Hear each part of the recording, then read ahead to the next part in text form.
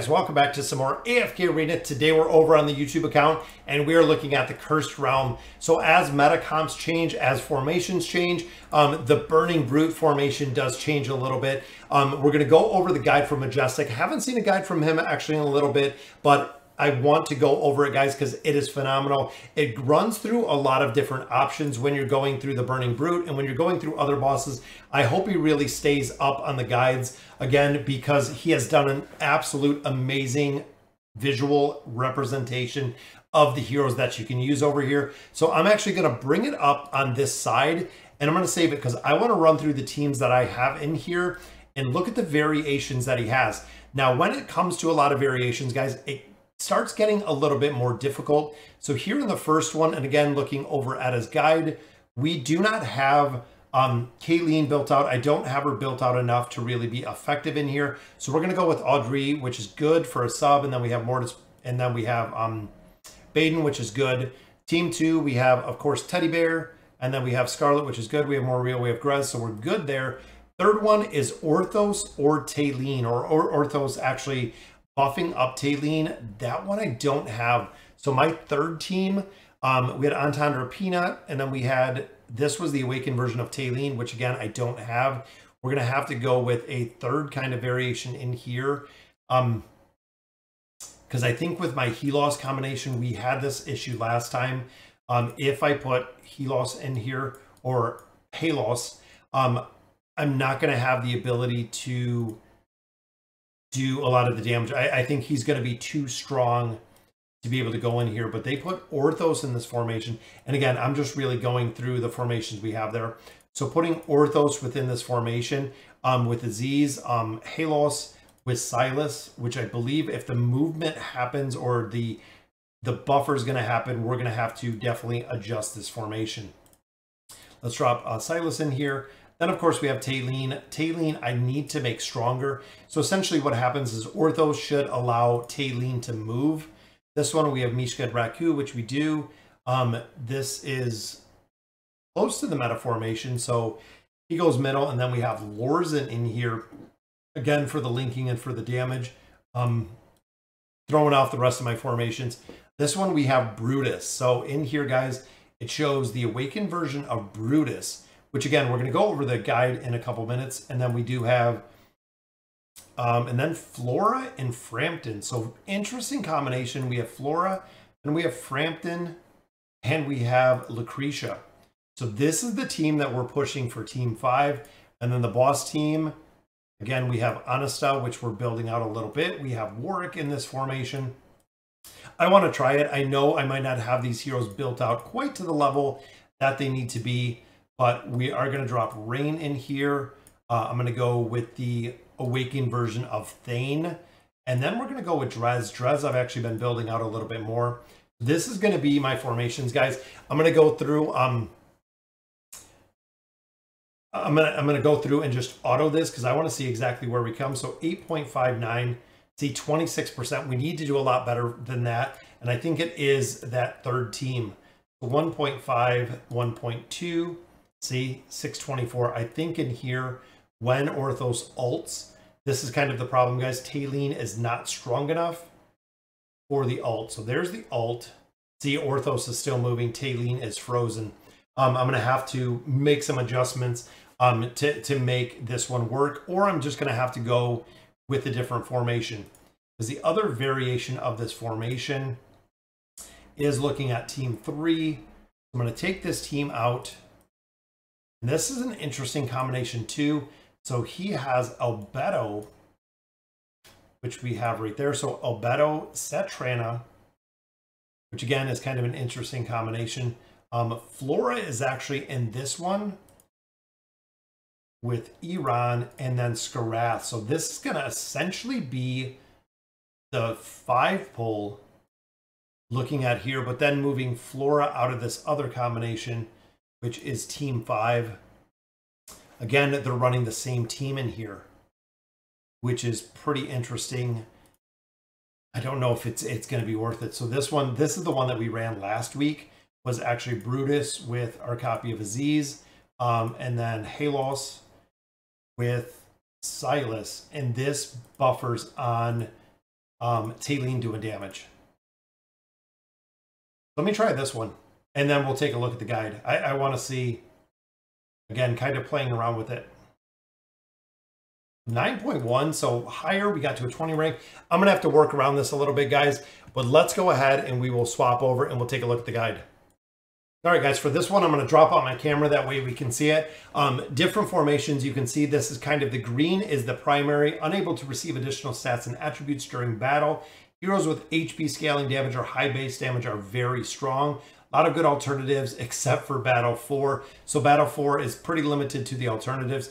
As you can see here, guys, running through just the meta formations, we have Kren, we have Oden, we have Kaylene, which again, I focus in Audrey because I do not have her built. Mortis and Baden within this formation. Rosaline and Scarlet go together. We have Damon in here, Morreal, which again, a lot of players do not have Morreal built. So you can sub in the twins within this formation. And then Scarlet, guys, is the priority. If you don't know from now, it is really a strong priority to build out Scarlet very early. Looking at the third formation, this is the one that I have problems with, guys. I'm going to have to take Helos. I'm going to have to drop his rating low enough to allow Taylene to move when Orthos ults, which I think will solve that. Again, it's going to take me a little bit to work around some of the factors that he has in there to get the combat rating down to where I need to for 3. But Entendre, another formation within here that does work incredibly well, but requires the awakened version of Taylene. Then the third one is the 5-pull, which I ran. Again, not super effective. This is really the primary one that you want to build for. Again, this is one where there's not very many subs in here, guys. Kazar definitely having that plus 30 signature item. Raku and Mishka, of course, Mishka doing crowd control, Leonardo doing crowd control, and then Raku just dominating damage, guys. He is very similar to Scarlet, meaning that you need Raku, you need Mishka, and almost all of these formations to really be effective. Saurus in here as a sub. But you can see, guys, Raku being built, and Raku is in a ton of the Cursed Realm, similar to Scarlet, similar to a lot of the other heroes that you see in here. They have a very cognizant, similar nature.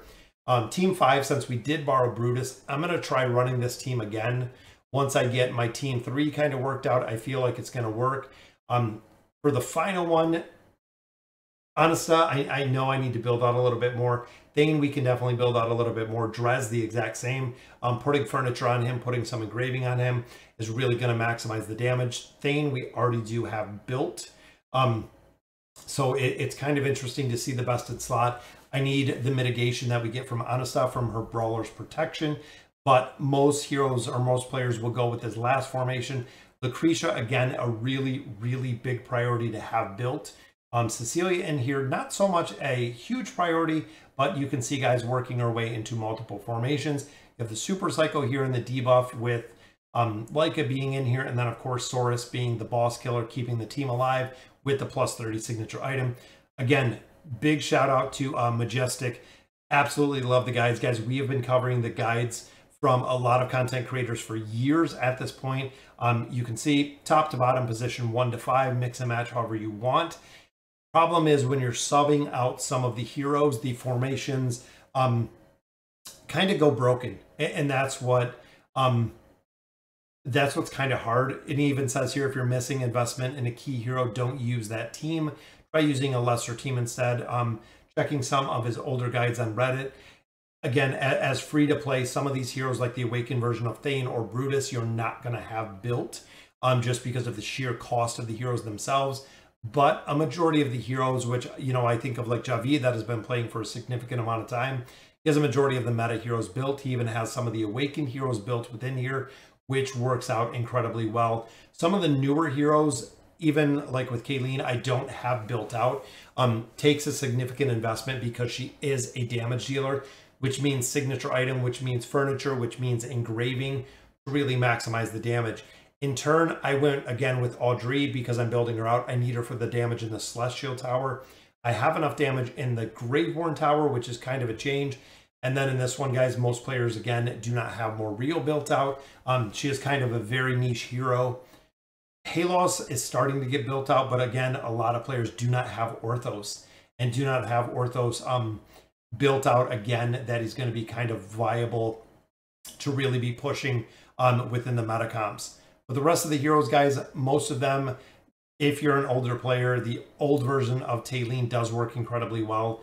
We see it in a couple of the Cursed Realm formations. Cecilia is another hero that does work incredibly well. Drez has a good debuff, which is the reason why you really boost the damage there from the Awakened Thane, as well as the combat rating of Anasta. But again, a lot of players don't have her built. Flora we get a lot of copies of, so there are a lot of heroes in here that can work with the viability.